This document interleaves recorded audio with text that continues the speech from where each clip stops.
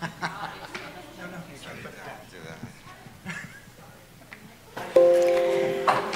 is a tough crowd.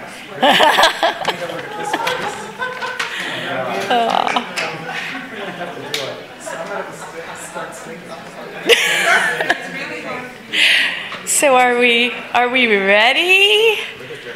Are we ready, everybody? Yeah!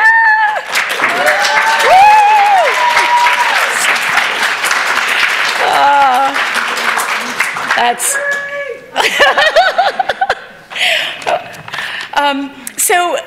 good evening, everyone. Thank you so much for being here tonight. Welcome to Pratt Institute, New York City Jewelry Week's 2022 education partner. We are extremely honored to be participating in this year's New York City Jewelry Week with an incredible lineup of exhibitions and events, and this is a big one tonight. I'm Professor Patricia Medea, Fine Arts Jewelry Program Coordinator. It is with great pleasure that I welcome you to 30 Years of 10,000 Things retrospective exhibition. When Ron Anderson and David Rees launched 10,000 Things 30 years ago, they captured the zeitgeist of the moment in their groundbreaking minimalist jewels.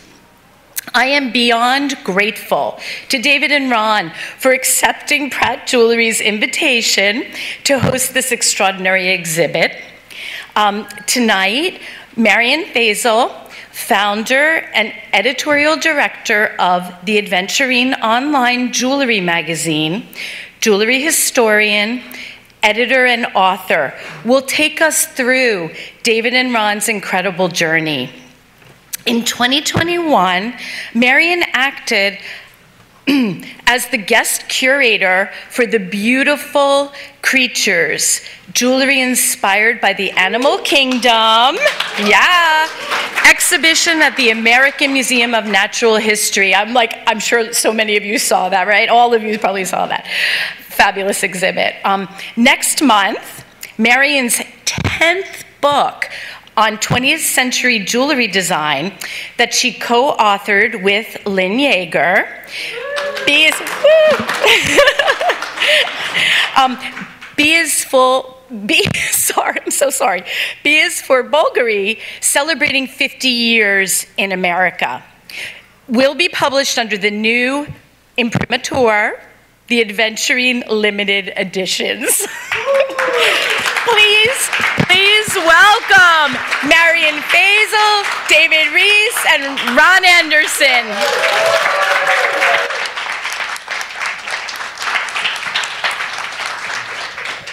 Thank you, Patricia. And to the people seated in the back, we do have 2 seats up here if someone wants. One is saved. Karen Karsh. I know everyone in the audience, you will be called out by name, is saving one, but there is a... Michael, do you want to come up here?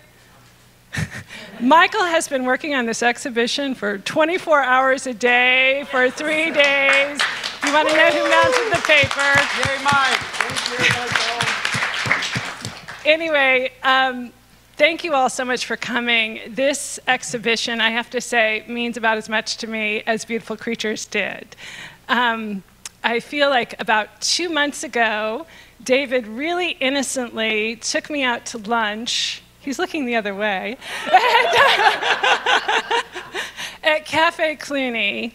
And he was like, oh, so, you know, Pratt asked us to put together an exhibition, and would you join us for a conversation at Pratt? And I was like, oh, yeah, I would love to. I mean, I've known David and Ron for just about 30 years. And I was like, that would be easy and fun. And I really don't know what happened. But next thing, I swear I don't. But next thing I know, David is introducing me as the curator of the exhibition, and we have been working on this for, really, it's been about a month, but it's been pretty intense.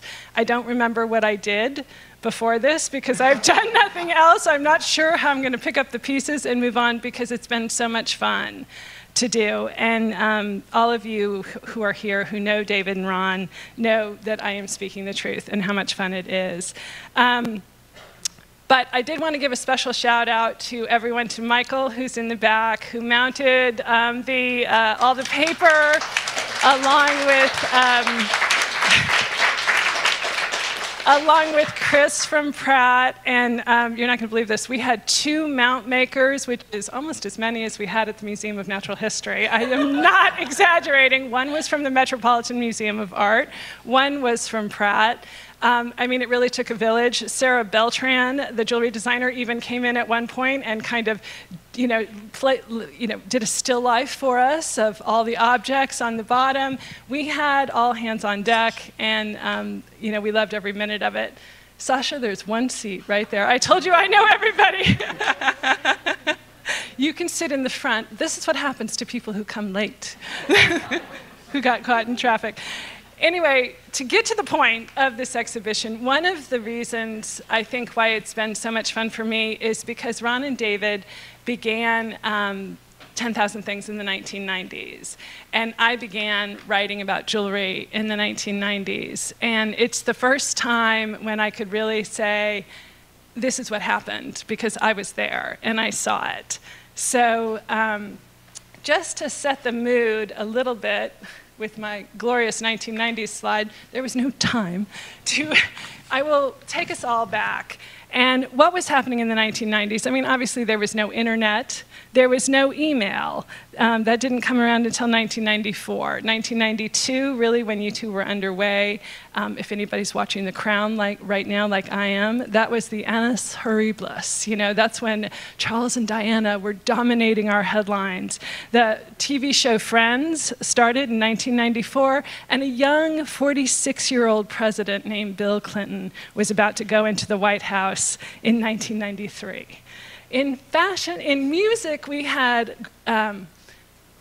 grunge happening. What was it? Yeah, grunge. We were talking about Nirvana and Hole blasting from the studios. And in fashion, there were winds of change as well. And Kate Moss appeared in an American fashion magazine in 1992. It was the first time she appeared in an American fashion magazine. CK Calvin Klein ads. I mean, David, you know more about this than I do. Actually, Michael knows the most about that, because he was there for that shoot. Yeah, Michael really should be in front. I know. But you said, anyway, she was 18 years old. She was locked up by Calvin Klein. He saw star potential there. I mean, obviously had a good eye for talent. But she was wearing in this ad their cross earring, the small. So this is the first credit that 10,000 Things received, and pretty much it was off and running. But before we go off and running, quickly, I want. This is perfect response. The first headshots of David and Ron in 1995. And I just wanted, because maybe, I mean, I know so many people here know David and Ron for so long, but maybe you don't know quite exactly how the jewelry started. So, Ron, can you tell us when you first started dabbling in jewelry in Detroit? Just a little bit elang sounds. You have to take a microphone. It's on. The green light. It's on. Hi. I worked at a store. It was a chain, Elong, and they had them here. They had them all over the country. But it was costume. It was costume. It was costume. And I was doing repairs. It was simple plier stuff, but it was fascinating. So I'd go to flea markets. I'd buy broken pieces. I'd put it back differently. The owner of the store said, I really love what you're doing.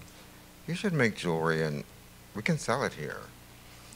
And I love her for that, because she really she was so supportive, and that's what I started doing. And I'd come back on Monday and everything would be sold and I would be surprised. You don't know when you're hitting the mark. You're just making what you want. And what did it look like? What did it look like? It looks like earrings that Lucy would wear, basically, and I love Lucy. And, they used to sell those little perforated clip-ons, and I would string things. So I'd go and I'd buy like a broken strand of crystal, and I would turn into a pair of earrings, and just sort of went from there. I mean, it was so funny because Chanel was really big, and Eddie Lang with the giant. We were selling Butler and Wilson and all of this glass stuff, but it was beautiful, and I was just doing my version of that.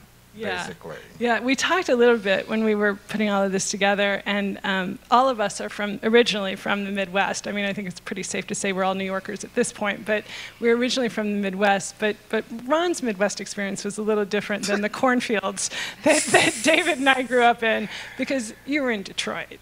Yeah, I mean, it was nice. And you had Aretha Franklin coming through, and it was nice. A lot of style, but you had a desire to move to New York. I did. My dear friend decided to go to Parsons, and he just said, "You're coming with me," literally. And I had $75.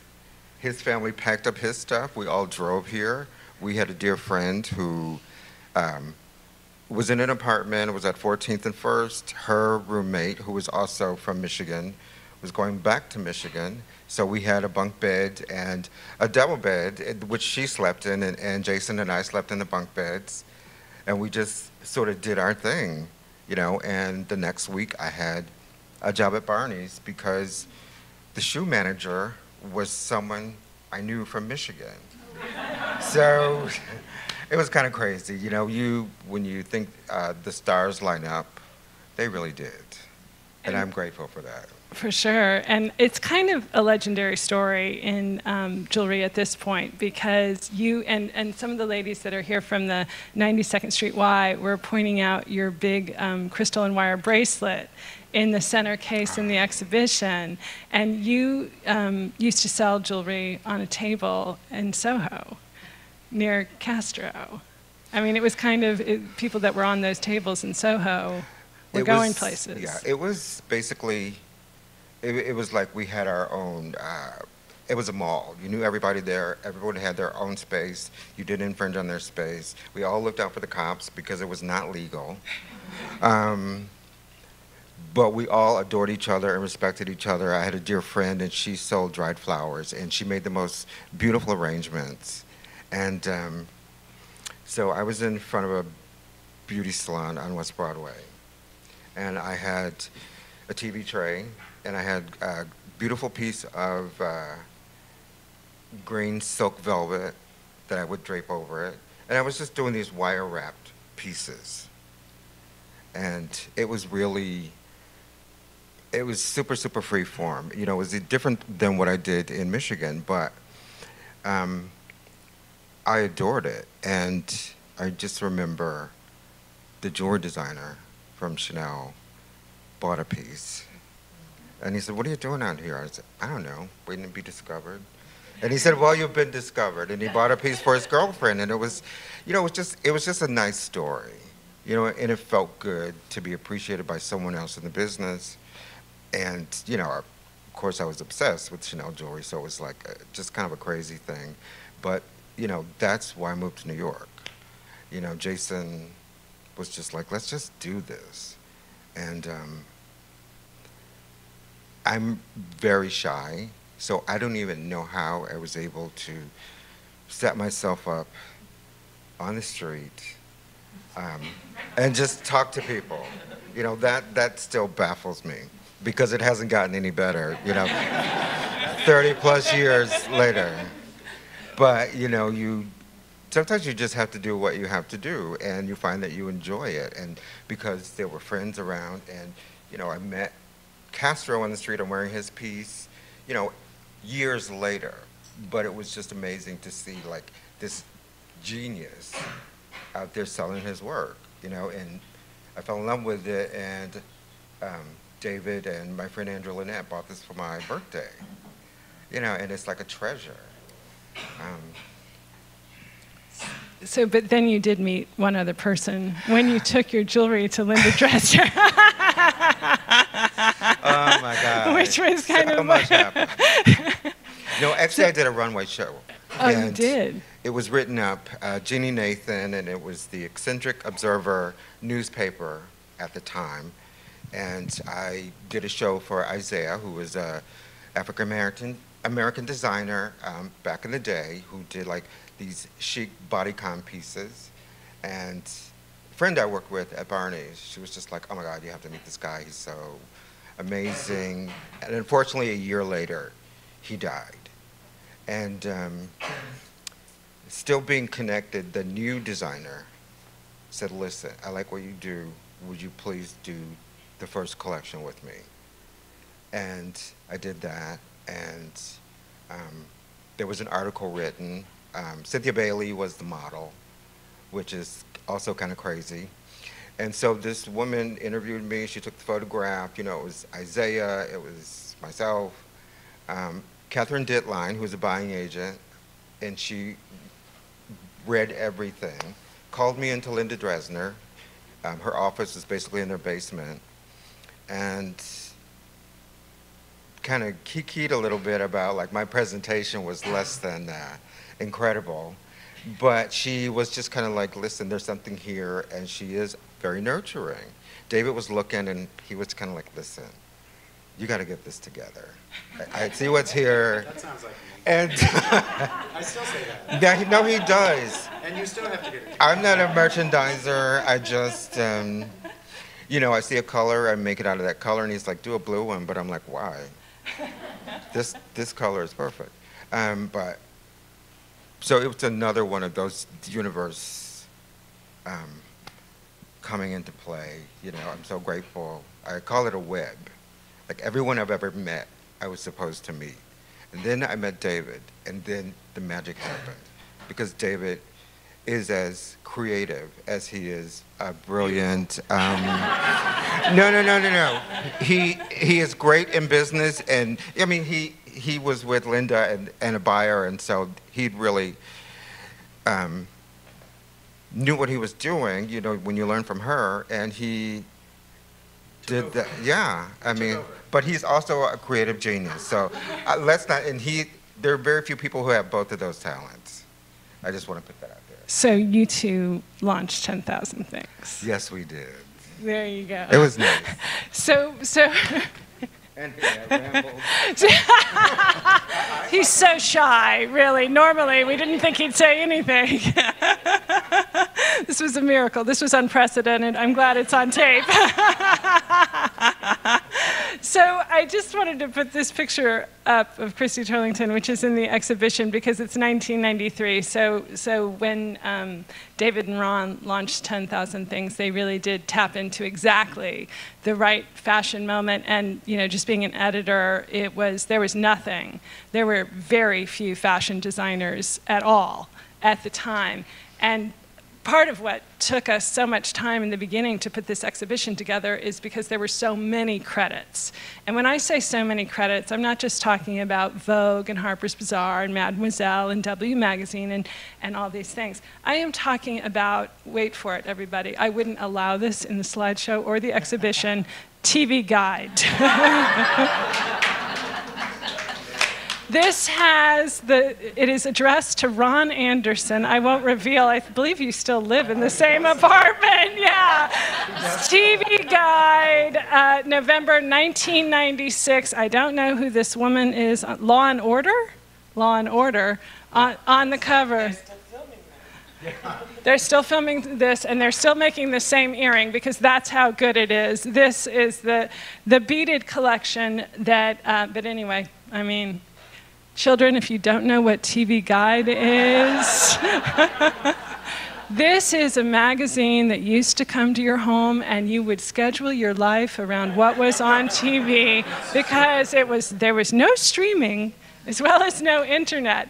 So Christy obviously is wearing a 10,000 Things necklace, but then you two really got rolling because you picked up a torch.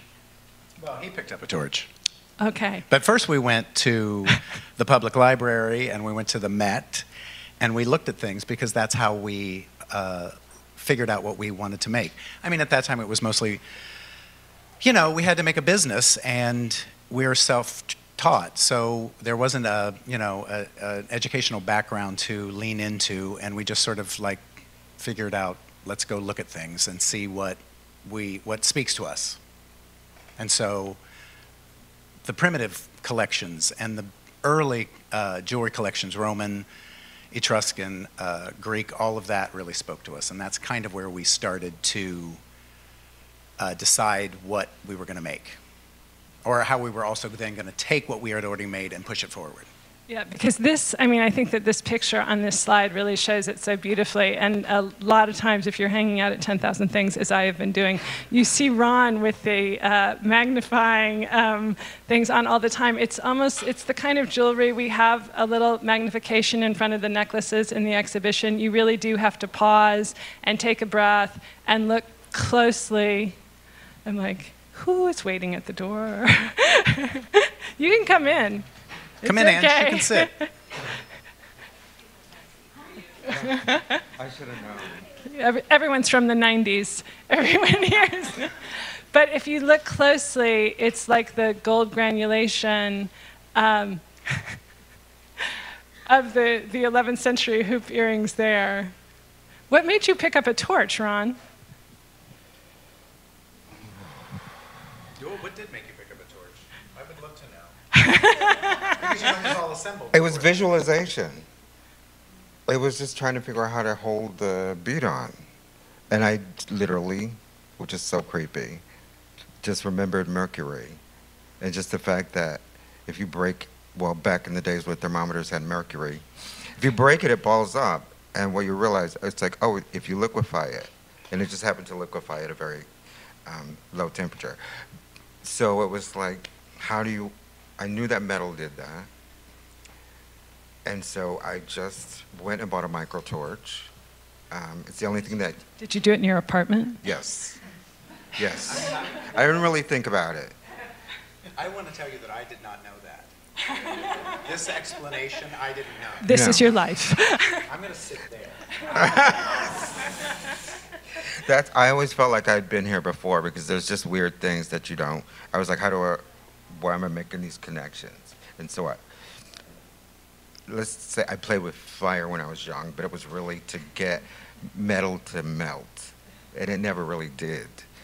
But that's when I went to Tobac and saw that they had the microtorch. And I thought, I bet this can do it. And I just practiced. In those days, I don't mean to interrupt you, but no. 30 years ago, nobody was using microtorches. And now, and we couldn't find people to work for us. Ron invented the whole process of doing it. And now I didn't even know this. I'm so impressed. He thought it out. Good for you. I mean, I'm your biggest fan. I realized that that's how the synapse, and that's what happened. But for us, it was like to move away from assembling, which that's Jewelry 101, and then start to make a finer product and start to make something you'd never seen before, and that was always our goal. It's incredibly difficult to do. Granulation. We couldn't hire people. I mean, there is a lady here, our very first employee, and she was the first person who could do it. And we still talk about her every day and what she told us to do. Yeah, because I know that when they're talking about the Greek granulation that's here, it's kind of like you put the gold balls over the gold surface, and then you kind of have to hold your breath and go shoo, and it's something like that. It's incredibly difficult. Well, yeah, it's like tipping. Oh, don't give away secrets. That one is. Don't tell them. That is so out of the bag. Let's just say it's incredibly difficult to do, and it's something that might even be overlooked. And I think that's a lot of the charm of 10,000 Things, is that some of it is so secret and private and personal in this jewelry. It's kind of a gift to the people that get it. And the foxtail, I really am so pleased with this picture that I found at the Met Museum, because it looks very much like the foxtail that you guys made. This is one collection you don't make anymore. Well, only because people won't make it. It's, When you say people, though, but I mean, people. He won't make it, and I tried. I think Madison is sitting out there. I think we could teach Madison to make it, because Madison can do anything. She could probably do it. Madison's like, no, I'm not interested. But Annette has her own life, but Madison could definitely do it. But you guys did the original ones. Yeah, and the point was to take a chain that was solid and pierce it and make it do things that it hadn't previously been made to do. And it became very labor intensive. And I think the examples that are in the case are really, I wish we could still make them. They're so beautiful, and it was really, They're so really beautiful. hard. They're really stunning jewels. And if you see, I think that what David is saying is kind of illustrated here by this Met Museum, because it makes the 4th century masterpiece look a little pedestrian, because it has this pendant hanging down in the center. They just slip it over. That's no big deal. But look at what's happening in the 10,000 Things jewelry. I mean, they are doing what they do consistently with their designs, which is they're taking this metal and curving it around the gemstones. So that's something that we see again and again. And so when you started, one of the things that you did, because pre-internet, retail, online, David has a microphone. I have a better one. You opened the store on 19th Street, and some of us were remembering it when we were looking at the exhibition before we started, and it was kind of like people walked in and they said, "Now, wait, what are you selling?" There's jewelry in the center case, but it was pretty hard to see. It was, and people who are here that are jewelers, and especially students that may want to think, what am I going to do? How am I going to make this work? We wanted to move it out of Ron's apartment, obviously. I mean, Annette worked in Ron's apartment. It got to be a little crazy, and we thought, well, what's the highest rent we can afford, and what should we do? And so we found a space, and then we wanted to experiment with interiors. And so all of our stores, we've always made everything in the store, and worked with fabricators. And this particular store was like our first. It's our baby. That was our baby store. I still wish we could have it, but it was. Tell us a little bit about some of the details. I can switch here. Well, the here. floor was done by this friend of a friend who worked for what's his name? Geary. Frank. Thank you. For Frank Geary, and he came up. Little-known architect named Frank Geary.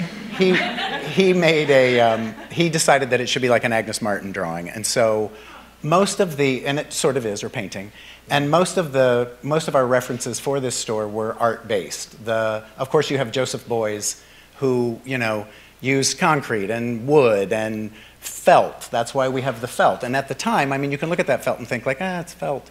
That was nope, that was the first time anybody had woven it to be that thick. And so we thought we would make the shelf. I'm like, wait, where's the felt? It was in the first, go back one. It's okay. That on the, and we slumped the glass. Yeah, that was Annette's case. By the way, that was Annette Ferdinand's case. That's right. That's right. That was Annette's case. But the thing that I love the most about this space is that center divider, which was made from a material that's no longer manufactured. It was gray fiberglass, and it looked like solid, like a solid cloud. When it was meant to just divide the space, and that was kind of inspired by, what's his name, Robert Irwin. Yeah. Robert Irwin was sort of the person we took, and then the boxes, of course, are like. Judd, those kind of influences were always our influences, and they still are our influences. But this was our first, attempt at an interior. Yeah, it was legendary. And you've had several boutiques since then. Several, yes. Yeah. A lot of heartbreak along the way. But this one, for all of us who saw, I mean, they've all been incredible, but this one was really something special.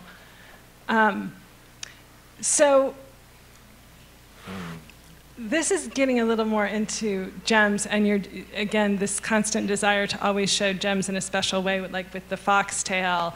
And, again, this might look like something quite simple, but really it's not. Can you tell us about the chiclet? Well, I kind of wonder what Ron thinks. I mean, to me, I just describe it as we had to move away from.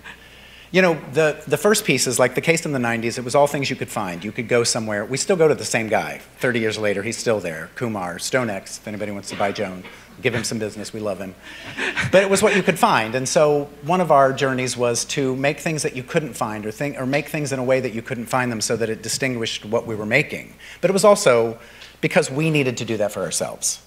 I mean, he's a pretty special creator, and we had high standards. So we were always trying to work to our own standards. So when we made this very deceptively simple thing, it was because it didn't exist anywhere, and we wanted to make a stone pendant that a lady didn't have, but we also wanted to use beautiful gem material and keep it on that line, which is the same line we still use. That's our signature chain that we've, since day one, and That was what that was. And it was a tremendous, I mean, it's really your it item, or one of several it items, but definitely your it item. I mean, talk about the pictures that I kind of pulled off and wouldn't allow. The lot left on the cutting room floor. Yeah, I mean, the chiclet was worn by Kate Hudson in How to Lose a Guy in 10 Days, and, you know, for all the artistry behind it, and it was worn by Julianne Moore and Alice. And just countless piles and piles of editorial for this piece, because I think that, you know, a phenomenon with 10,000 things is that you may not know exactly why you think something is special, but you know when you're looking at it that it's unlike anything else, even if it's just minimal and small. And that kind of goes along with your charm necklaces as well. Oh, I love hearing that, yeah. I mean, you know, for me, that's the most depressing part of the exhibit is all of these things are gone. And they've all gone to people, and we can't get them back, and we love every single one of these, like, I mean, honestly, and I can't even look at these Madison's not making pictures. them, you know? Unfortunately, she can't. She would, though, and could, that's for sure. Yeah, so can you talk a little bit about the charm necklaces and what you do here in your inspiration? Well, I would like him to, because I didn't know this was, again, something I didn't know. You're learning a lot tonight. Well, but Ron said that he was inspired by assemblage drawings of Louise Bourgeois. And so when you look at that, I mean, I didn't know that. I guess I did, but it's pretty clear that this weird composition of shapes and beautiful natural materials is very much directed through his vision of those two things being very much the same. And again, I mean, if we're looking at the mounting on these gems and pearls hanging from the pendants, we're never going to see like a bezel or a prong or no. No, go ahead. I think the biggest part of it is it's all about the material. You find the extraordinary material, you don't want to cover it. So a lot of time is spent making holders. So then you're putting these things together. So you have to make a holder, which doesn't cover much of the stone, but you also have to figure out how to make it dictate where the stone's gonna lay, so to speak. And you want it to look good at the same time, so you're doing this with aesthetic in mind. But that's why all of those U-shaped things, which are cut up pieces of hoop earring. No trade secrets. Yeah, exactly. And it's magic. It's magic. I like the shape. I'm reusing it. And, you know, so it's as simple as that. And it's like, oh, good, it's far enough away. The chain goes through it.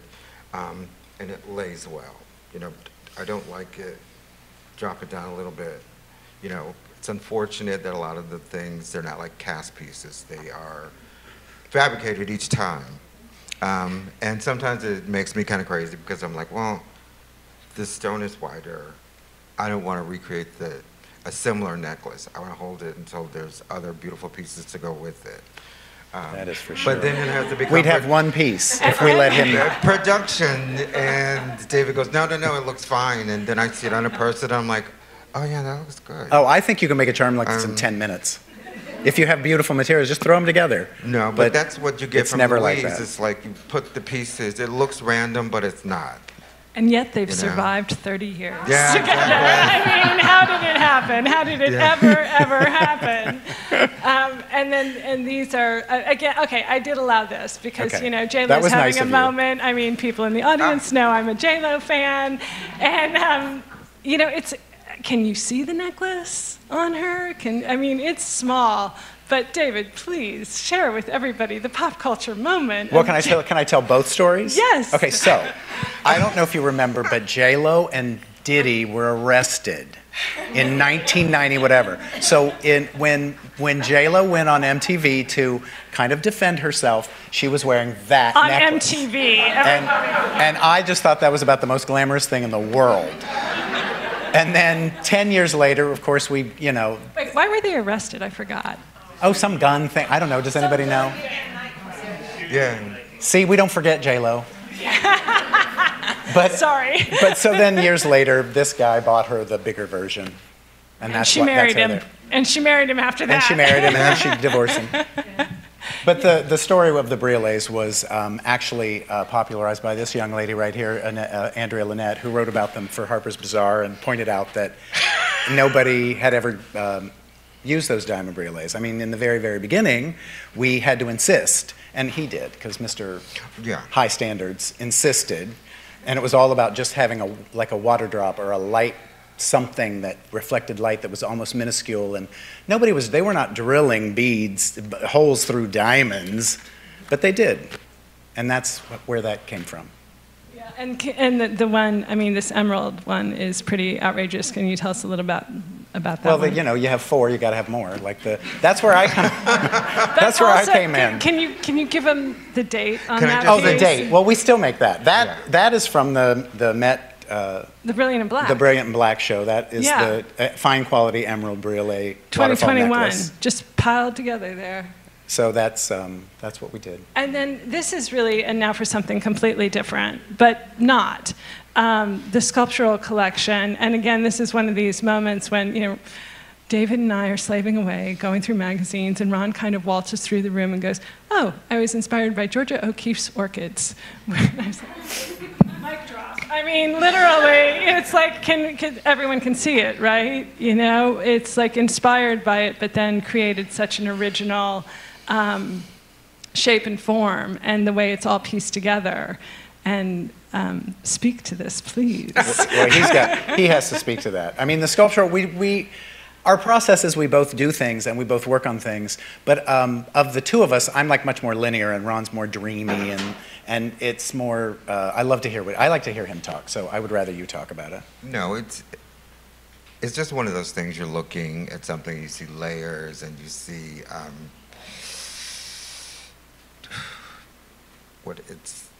it's kind of like birth almost. You know, Georgia and what she was thinking, and so I just started making fluid shapes in wax sheets and just attaching and attaching and attaching, and I don't know, I can say these things after the fact because whatever I was inspired by, that quickly just kind of went away and was, you know, it's like the way I speak, I ramble. And so it just something becomes something else, and it's... oh my God, there's things on the bench that have been sitting there for 30 years, 25 years.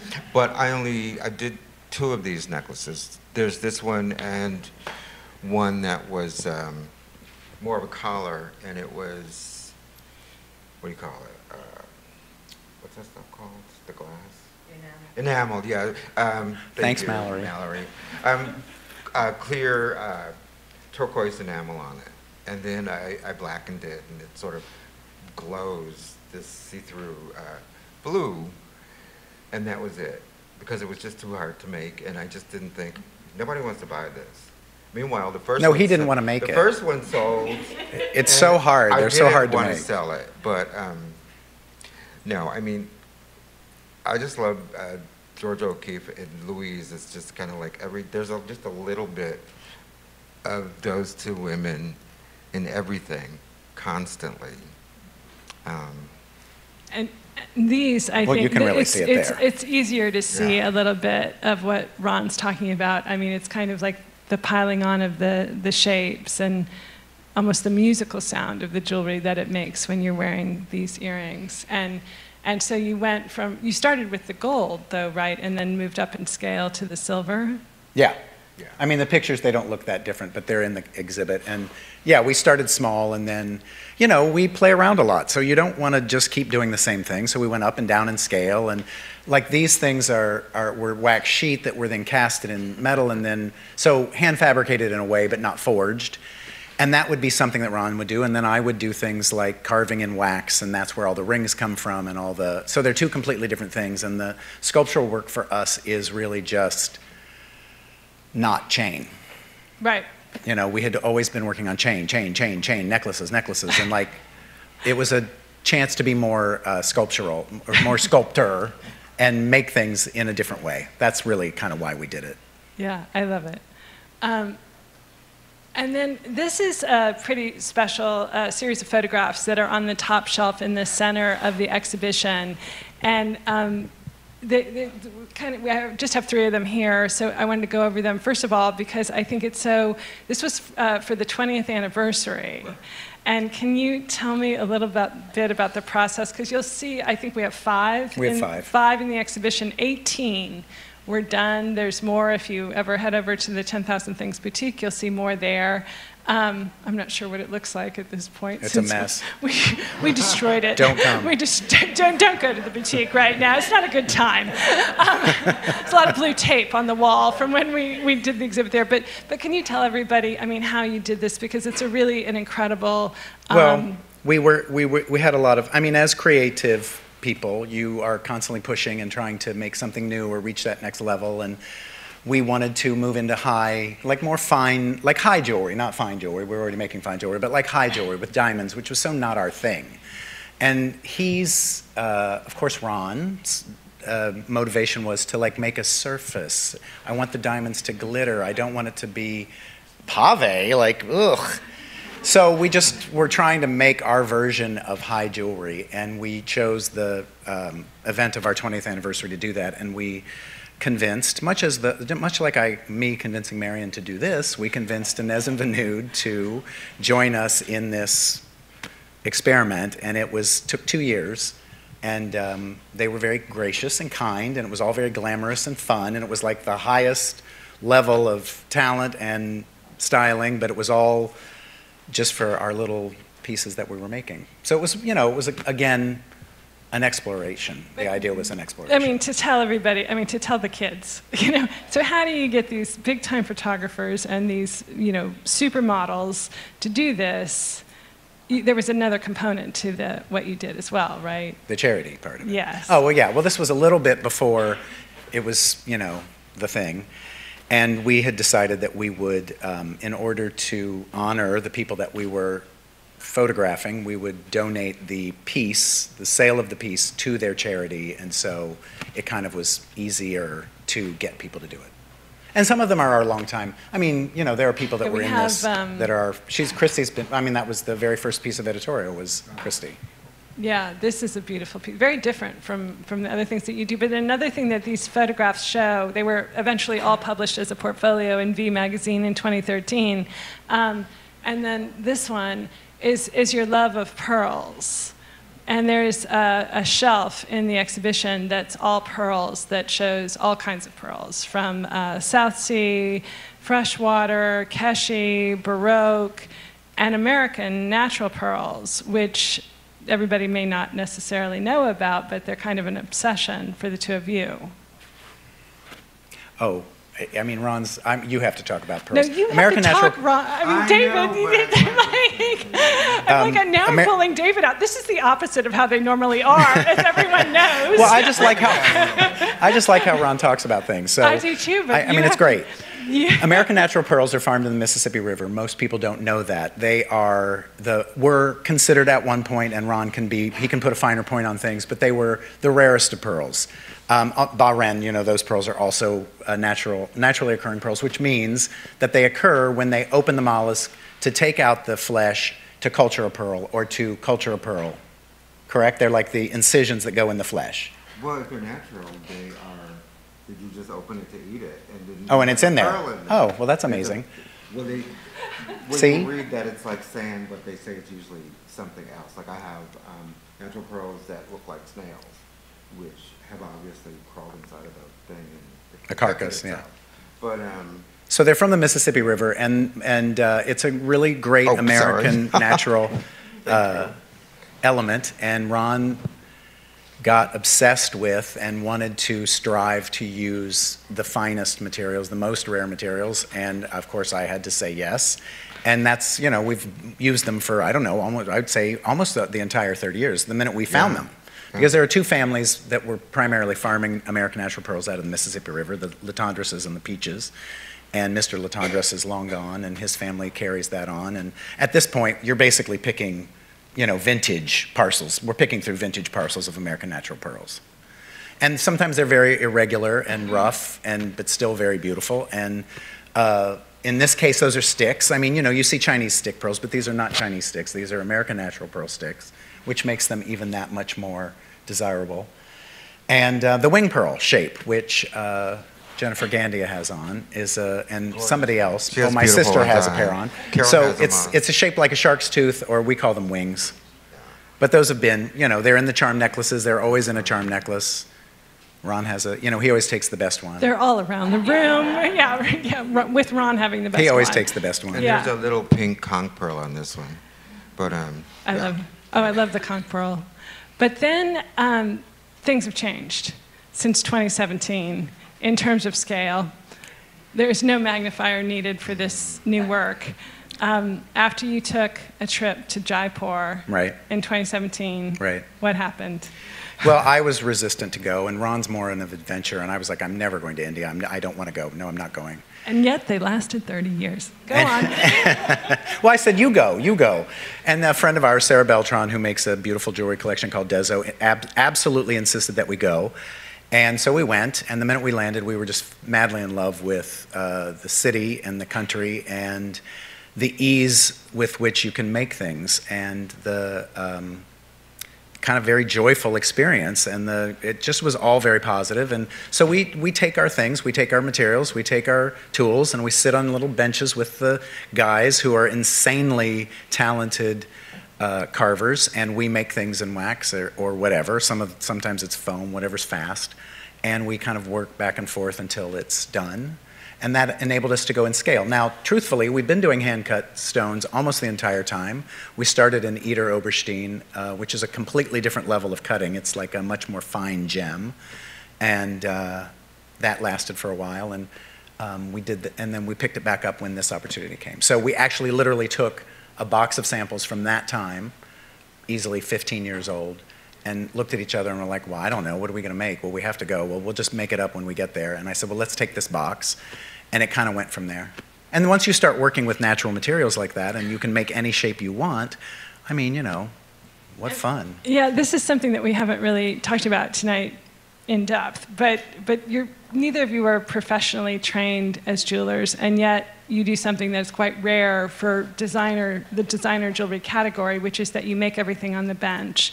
And you still do that. Oh, yeah, and every day. And you don't have to do that, but you still... Oh, don't tell him that. there's no way around it. He's dying not to do it. But that's part of the art and the craft for you, obviously. And so I mention that now and here because even though David and Ron are working with lapidaries in India, I said to David, I was like, these shapes are so incredible. They're so extraordinary. I mean, I don't even know how to describe these shapes. What do you call? They're not like anything. I mean, what are they? And David's like, oh, I don't know. We just make it up. And I think that there is a certain freedom in some ways to not having that baggage of being classically trained as a jeweler that you've definitely brought to this collection. And other things that you've talked to me about with these is there's always like a artistic operating principle going on with David and Ron, as we've seen with some of the artists that we've looked at, and the ancient Roman jewelry, that you talked about. You want the gems to interact. I mean, you said right now they're stacked, but we want them to interact. We're working towards that. Yeah, more trade secrets. Shh. We want the stones to intersect. It's not the easiest thing in the world to do. They'll break, and it's, and then you got to go sit with somebody and say, no, you can cut it. No, you can do it. No, you can polish it. So it's, it's a journey. And even though this is new work and it's since 2017, there's a lot more to do. These are just more like, that's based on our fabulous friend Judy Geib here is wearing a chandelier, and we looked at the chandelier and we're like, well, we'll just turn them into discs, like stone discs. And so our work is always kind of referring to itself more than it refers to other things. Yeah, and the interaction you can kind of see on the lapis. That's not what we want. I want to push it further. Okay, sorry. We're not there yet, I want them to actually interact. We're not there. It's a work in progress, literally. And this is just another, of your hand-cut pieces. And I love having Kendall in here because we started this conversation with Kate Moss. I mean, it has nothing... the supermodels, the editors, it still works, guys. I mean, this is amazing, I think, to see these credits come down. And You've done a lot of collaborations over the years, some with our friend in the front row, Jennifer Schenker, who must be called out Yay. for her Have a Heart initiative, and you did The Brilliant in Black, which we talked about briefly. And then this is kind of a little bit of a full circle moment, because also you started, when you began, you taught yourselves, you went to the museums and you went to the library to look at things, and then in 2021 or 2020, the Metropolitan Museum of Art came calling to have you guys do a capsule collection after they launched the period room Before Yesterday We Could Fly. Can you tell me a little about that? Well, I mean, you know, if the Met calls you, you're going to definitely take that phone call. And we were so honored, and the idea was so abstract that it really was attractive to us. And the idea was to try to take take Afrofuturism and make jewelry that would be appropriate for that idea, the idea of Seneca Village and what the museum was trying to say. And so we just studied, well, I mean, people think Afrofuturism is something that happened in the 70s, but it's something that happens every day. You have the Afropunk Festival here. It's still very current in the culture, and it's, the examples are everywhere. So it became for us like, how do we take what we do and take the ideas of, what's his name? I want to say George Clinton. Sun That's Ra. not George Clinton. Sun Ra, which, you know, we had to look at the movies. And George Clinton's really good. well, but we figured out after we watched Sun Ra that, oh, wait a minute, there's LaBelle and there's, you know, George Clinton and there's the whole history. Lifestyle. I mean, and then you see that little Nas X pictures, and there's so much Afrofuturistic inspiration in the culture today, and always has been. And so for us, it was just an honor to be able to think about things like the sun, and that's what that circle is supposed to be. It's supposed to be celestial, this hoop. It's a, you know, and then the Egyptian symbols, you know, which are all over the hieroglyphics in the Met. This was just making them abstract, but also incorporating, you know, verified African beads. These are from African villages, and this is a way of lifting them or honoring them in a very particular way, but also utilizing symbols that resonate. So evil eye, scarab, and then there was an ankh, but it's not in that picture. With the African beads. With the African beads, mixing the two things. Yeah. Power symbols. Power Energy symbols. from the universe.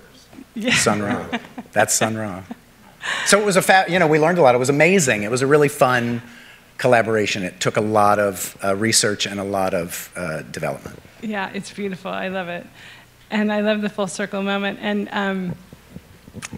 I haven't mentioned anything about the name of 10,000 Things, why you guys chose to call your company that 30 years ago. But, God, I'm going to cry. But, No, my friend Kimberly Monk came up with that. We were doing the I Ching. We were trying to answer questions about life. And she said, you should call it 10,000 Things. but the fact is that if one thing begets 10,000 things, that's what you've really done for 30 years. It really seems like, oh, thank you. Thank you. It's been a meditation. I mean, if we weren't so busy the whole time, it might have felt like that, but it really did. And, you know, happy anniversary. What can I say? Yeah. Were we supposed to do question and answer? I don't know if anyone wants to ask any questions. Does anyone have any questions? I have a question. Oh, Yes. Of course you would. Lorraine. Do you remember how much you sold the flower, Georgia O'Keeffe inspired flower necklace for? Do you remember the price? Yeah, I don't know. I don't remember. $2,500 or something like that. You know, it's a completely well, yeah, you know how it is. You make things and you don't ever put the real price on it. You just think, oh God, no one will ever buy that. I'm free labor. I made it. So that's why it was Free just labor material. too, right? There's no overhead. Do you know who owns Yeah, we had to borrow. Yes. Borrow it back from her. Lorraine Well, is asking the hard questions. The blue enamel piece was made for the 20th anniversary. We don't have a picture of it in the exhibit. It was made for Dorothy Pearlstein, who is married to Philip Pearlstein, who's a legendary art figure, and actually, they were very good friends of ours. Dorothy passed. Philip is still painting to this day. But Ron and Philip became obsessed with each other because Ron is Big Willie. Like, if he wants something, he's like, well, I'm going to ask. And so he got Philip to paint a portrait of him. And so they got to know each other, and it took, how long was that? It was every Tuesday for summer. So 3-4 months. Right. And so we became for very close summer, with, sorry. with Dorothy and Philip. And that blue enamel necklace was made as an homage to Dorothy. I mean, Dorothy was someone who Alice Neal painted twice, so we had to, you know, get it up there, make the right kind of thing for her. And that exists somewhere. Probably her daughter has it. And this is a lady in Hudson. What, you want her address? She might sell it to you, Lorraine. She might sell, or if you're real nice to him, he might make one. I mean, he still can. We can still do it. Trade. I'm into it. We can do a trade. I think I'll do it. It makes me happy just looking at it, and I feel inspired again. Yeah. So, especially if you like it. Does anyone else want to know what pieces were sold for? Yeah. The client list. No, seriously, does anyone else have another question? Oh, God, no. No, I just want you to speak about your class. Oh, yes. Specific Okay, so signature thing, like you would never use a lobster claw. 100%, yes. Thank you for asking. Part of making something that's your own was we couldn't figure out, like, what kind of clasp? And Ron made this, you know, hand-turned fishhook clasp, and they're all made still. Madison makes them now, and everybody makes them. It's just our signature fishhook clasp. And over the years, people say, oh, I want a lobster. But one of my brainier friends said, this is the strongest clasp you can make. There's no mechanism to break. There's no spring. There's no, and they are, you know, they get called into question, but it is very, very solid way to clasp a necklace. But it looks appropriate, and also it's from the history, the research. Ancient jewelry like, has those as well. And so it's kind of a S-clasp. Yeah. Well, it's almost like part of the necklace, you know what I mean? Like if you don't care to show. Right. Exactly. I think there was a question in the back. Oh, Hi, Rima. My question is, I would like to know for each of you, and it can just apply to this week, if you each personally have a specific piece of jewelry, whether it's in your collection or not, that's like especially sentimental or meaningful to you, and what that is. When I see you guys, you know, it's always changing. that's a good question. I don't think I have a piece of, there are things that I've made that I feel very connected to, and I hate when somebody buys them. But because then it's gone forever, and you think you can remake things and you can't. It's very hard to, he's always said that, and I was always like, of course you can. And then I would sit down and, ring you wear, or several rings you wear? well, I switched them up recently, but yeah. There, you know, I don't really have a specific piece. I just have strong feelings for a lot of them. Rima, they were my flea market rings Oh, I that stole he his stole rings, from yeah. me. That's true. Yeah, old I Roman, Victorian and Roman stuff, so let's not get it. I did I steal mean, his rings. But I was very happy good- that he likes them. He was a very good collector of antique, like Georgian and simple rings, and he wasn't wearing them, so I took them. And I did wear those. So yeah, probably if I lost one of those, I'd be devastated.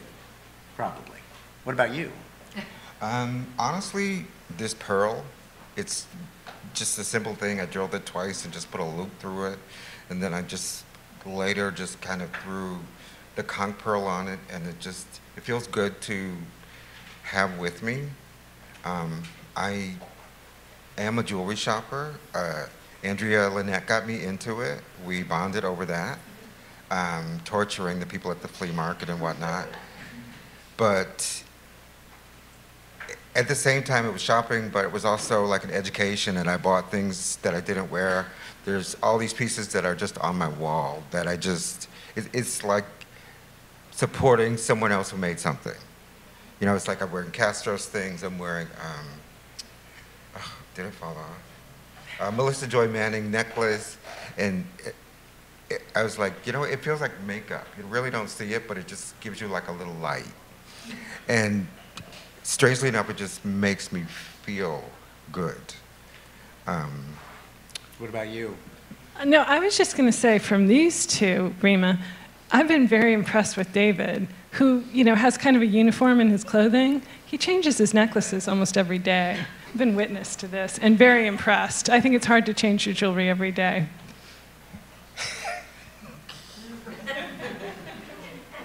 Applause.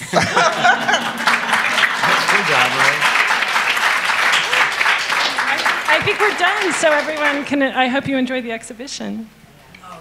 Thank you. Thank you.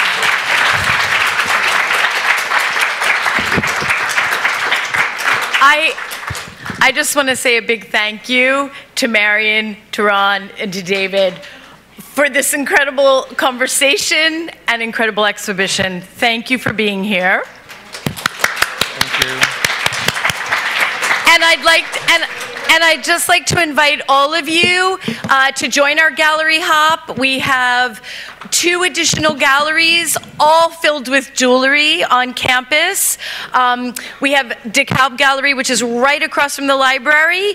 And then just to the left of that, the next building, is our Steuben Gallery. And in that gallery, we have a reception. So please come and enjoy the work and enjoy the conversation and enjoy being together.